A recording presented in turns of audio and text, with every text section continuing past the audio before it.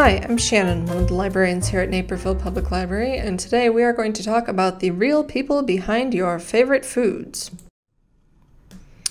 So maybe you've seen their names on a package at the supermarket or on a restaurant storefront. You might have even seen a few of their faces in commercials or ads. But who are the real people behind your favorite foods? Let's find out.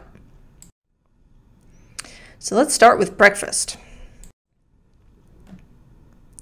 Will Keith Kellogg was a food manufacturer, best known for founding the Kellogg Company, a name still synonymous with cereal.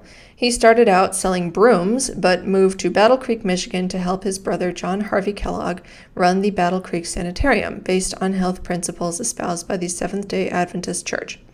While attempting to make granola in the 1890s, they accidentally made a cereal composed of flaked wheat berry. When they tried it again with cornflakes were created. Will wanted to keep this process a secret, but John would let any visitor to the sanitarium observe the making of the cereal. C.W. Post, a guest, used this process to create his own cereal and later his own companies, Post Cereals and then General Foods. W.K. Kellogg later founded a ranch for breeding Arabian horses. He was also a major philanthropist, founding the W.K. Kellogg Child Welfare Foundation, now the Kellogg Foundation, in 1934, with $66 million in Kellogg stocks and investments, worth over $1 billion today. Learn more about the Kellogg brothers in The Kellogg's, The Battling Brothers of Battle Creek by Howard Markel. Jerome M. Smucker was a Mennonite farmer who started his business by selling cider in 1897. He then moved on to selling apple butter out of the back of a horse-drawn wagon, and later the better-known jams and jellies. Smucker's listed its ingredients many years before the law required it. The company was incorporated in 1921. The business is still family-owned and still headquartered in its founder's hometown of Orville, Ohio. An interesting evolution of the name. The family was of Swiss descent, and it was originally spelled Schmucker. It was later spelled Smoker for about 2 generations until family members grew uncomfortable with the implication of tobacco usage and adopted the current spelling of Smucker. Do you want to be the next Jerome Smucker? Check out the book Canning Essentials, jam-packed with essential tools, techniques, and recipes for fruits, veggies, jams, pickles, salsas, and more.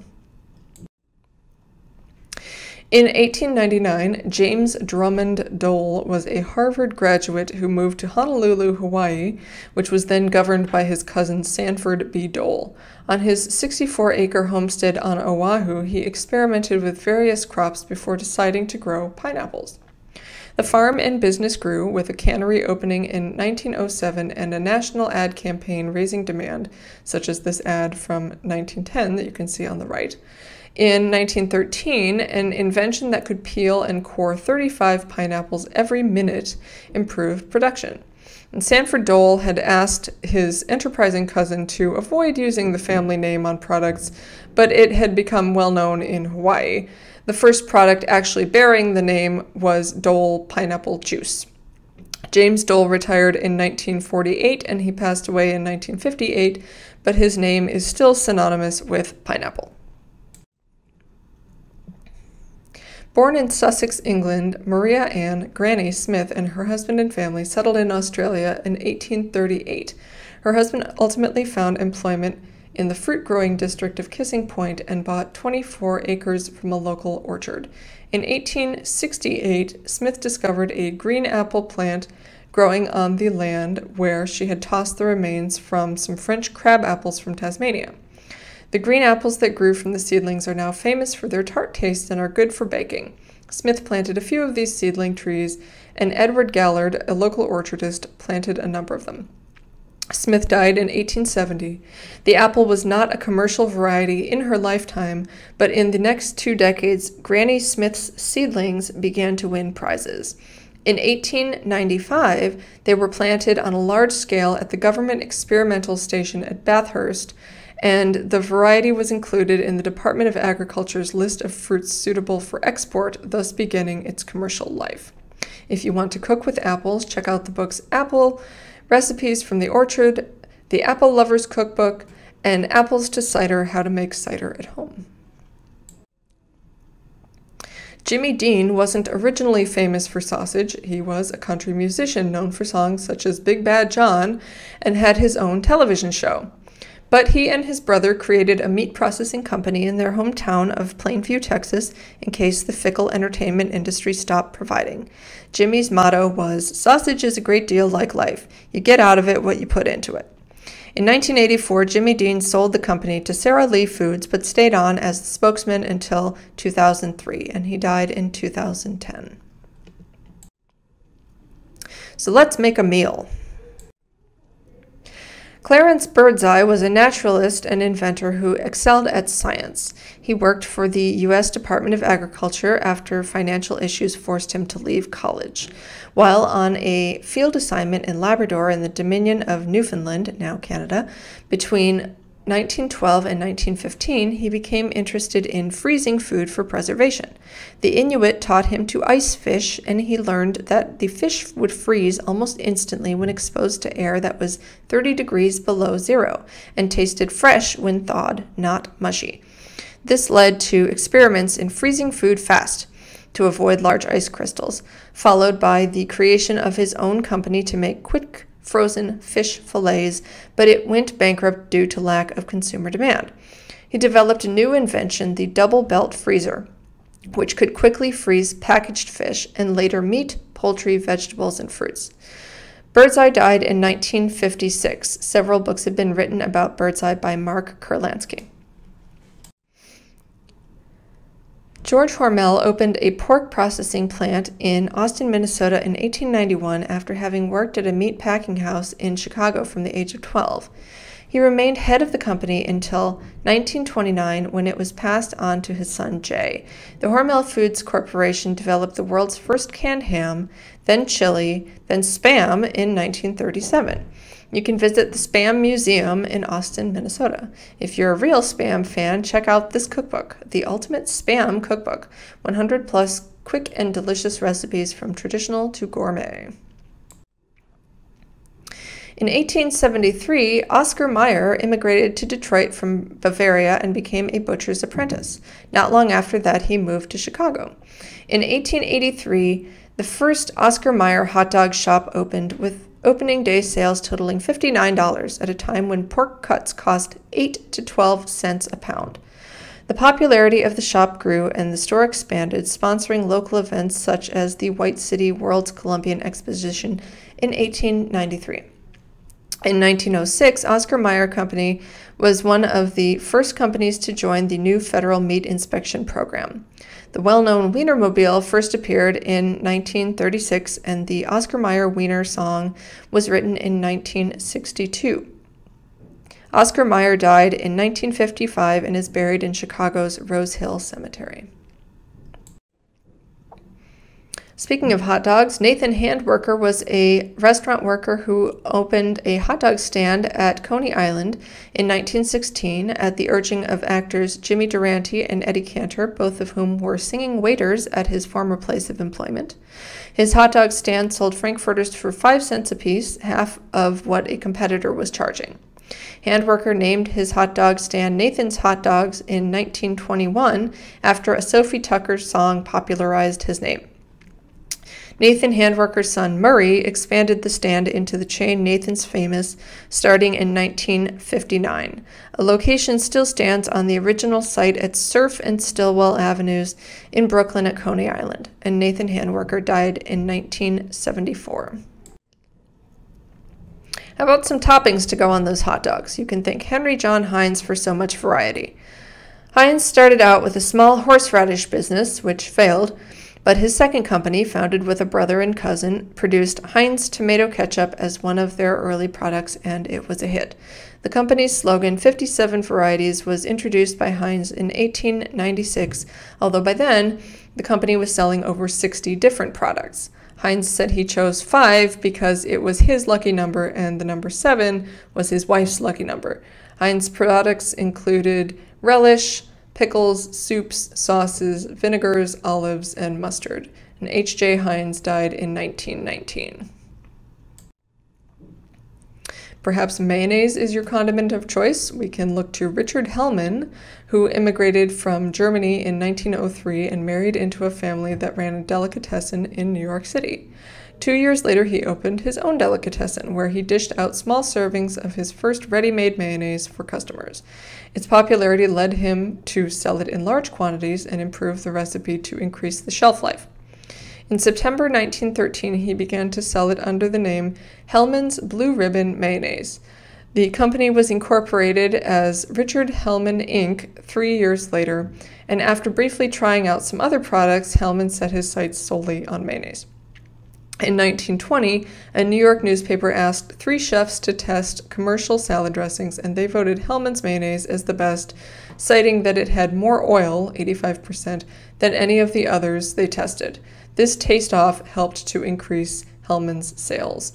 Hellman merged his company with Best Foods in 1927 and retired, but continued to serve as a board member, and he died in 1971. Annie Withy and Andrew Martin decided to make delicious, healthy food. They had previously founded Smart Food Popcorn, but this went in a different direction. In 1989, the new company, Annie's Homegrown, started out by selling natural macaroni and cheese in New England. In the early days, a customer calling the phone number on an Annie's Homegrown package would likely reach Annie herself. In 1999, John Foraker, an owner of Homegrown Natural Foods, and his company invested $2 million in Annie's company. Withy was recast as Annie's inspirational president, and the company began distributing its products to national chains. General Mills bought Annie's in 2014 for $820 million.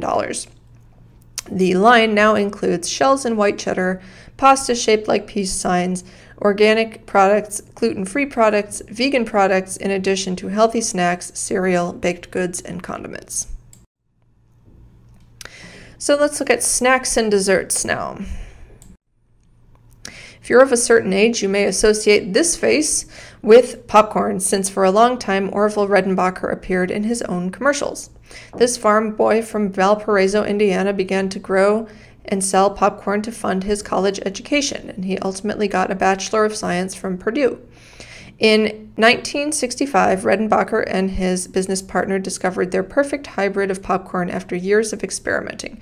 In addition to being light and fluffy, it has a ratio of 44:1 popped to unpopped kernels, and Orville Redenbacher died in 1995.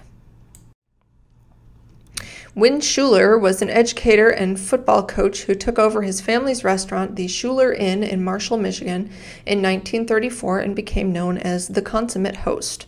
There were eventually 9 Win Schuler's restaurants in Michigan and Indiana. Since waits could be long at the popular restaurants, Schuler came up with the idea of offering waiting guests a cheese spread known as bar cheese to snack on until they got a table. Win Schuler's cheese spread is now made for the commercial market by Vlasic Foods. Schuler received the Gold Plate Award in 1971 from the International Food Service Manufacturers Association, the highest distinction in the industry, as well as numerous other awards in the hospitality field. The chain of restaurants has since narrowed back to the original location in Marshall. Win Schuler died in 1993. Maybe you aren't familiar with the name Wally Amos, but you might know him better as Famous Amos, the maker of chocolate chip cookies. Wally Amos developed his chocolate chip cookie recipe based on that of his aunt, Della Bryant. Amos worked for the William Morris Agency, first as a mailroom clerk, but then moving up to become their first African-American talent agent. He headed the agency's rock and roll department and was responsible for signing the harmonious duo Simon and Garfunkel. Amos drew in clients by sending them his cookies. He represented musicians including Marvin Gaye, Sam Cooke, and Diana Ross. Amos started the Famous Amos business in 1975 with a loan from Marvin Gaye and Helen Reddy, and eventually his cookies appeared on grocery store shelves. He also became a motivational speaker and published 10 books, including The Cookie Never Crumbles and The Famous Amos Story, The Face That Launched 1,000 Chips. Another name known for cookies is Mrs. Fields. Debbie Fields and her husband Randy opened their first bakery selling home-style cookies in Palo Alto, California in 1977. Popularity grew and Mrs. Fields' shops soon appeared in malls and airports. In 2007, for its 30th anniversary, Mrs. Fields had a campaign involving a national search for a new cookie. 700-plus recipes were entered, but Carrie Lawrence's recipe for oatmeal peanut butter scotchies was chosen as Mrs. Fields' 30th anniversary cookie. By the way, if you think you have the Mrs. Fields secret recipe for chocolate chip cookies thanks to a chain letter from the 80s, sorry, it's fake. The Mrs. Fields Company states that their recipe has never been sold and the recipe is a trade secret. If you ask someone to name the most famous American chocolate brand, they're probably going to say Hershey's. This company was started by Milton Hershey, who apprenticed at age 14 to learn the trade of candy making. In 1876, he started his first confectionery business in Philadelphia. He pioneered the manufacture of caramels using fresh milk and sold them in bulk through his company, the Lancaster Caramel Company. But after the White City World's Columbian Exposition in Chicago in 1893, he became interested in chocolate and sold the Caramel Company for $1 million to start his chocolate company. Hershey developed his milk chocolate over the next few years, and the Hershey bar was produced in 1900, with Hershey's Kisses following in 1907 and the Hershey bar with almonds coming in 1908. He was also a philanthropist, developing the Hershey Industrial School and the Milton Hershey School Trust Fund, and supplying chocolate bars to the armed forces during World War II. Hershey and his wife avoided an ill-fated trip on the Titanic. They canceled their booking at the last minute, and he lived until 1945. Learn more about Milton Hershey in the book Hershey, Milton S. Hershey's Extraordinary Life of Wealth, Empire, and Utopian Dreams by Michael D'Antonio. And now a word about changing with the times. So even when based on real people, some companies have changed with the times for important reasons. Uncle Ben's Rice was a parboiled rice product first introduced in 1943 by Converted Rice Inc., now owned by Mars Inc. According to the company, their namesake figurehead had a dual origin. The name came from a farmer in Texas known for the high quality of his rice, and the logo that appeared on the box for decades was based on Frank Brown, who was a maitre d' hotel in Chicago. It was pointed out by the public that the brand name Uncle Ben's had racist origins, since in the South, African American men would be addressed as uncle rather than Mr., as a way to treat them less equally. In 2007, the company ran a new advertising campaign in which Ben was shown in a posh office as a chairman of the board type figure. And flash forward to 2020, in a world full of protests over racial injustice, and the public said, this still isn't enough. And the company listened. In September 2020, Uncle Ben's became Ben's Original and did away with the picture of Ben on the box. And thank you for watching. Hope you've learned something about the favorite food figures that reside in your pantry. Hope we'll see you again soon at the library, and bye-bye for now.